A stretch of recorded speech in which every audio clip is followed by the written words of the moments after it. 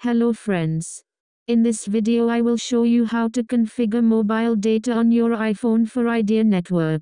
I will also show you how to enable mobile hotspot to share your mobile data with other devices. Let's begin with turning on mobile data first. Go to the setting and select mobile data. Select mobile data options. Go to mobile data network to configure the settings. Under mobile data section, enter internet in APN field. Now go back to mobile data page and turn on mobile data. You should see a 3G or 4G symbol appear at top left corner of your screen. Congratulations, you are there.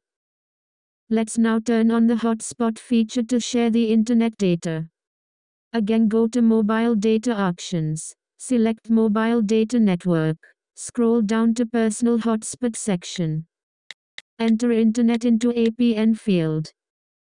Now go back to mobile data settings page.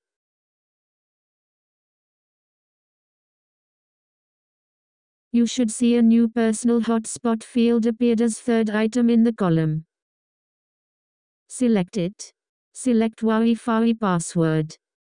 Set any password you want and confirm. Share this password to connect to this hotspot in future. Then turn on your personal hotspot and you are good to go. Thanks for watching.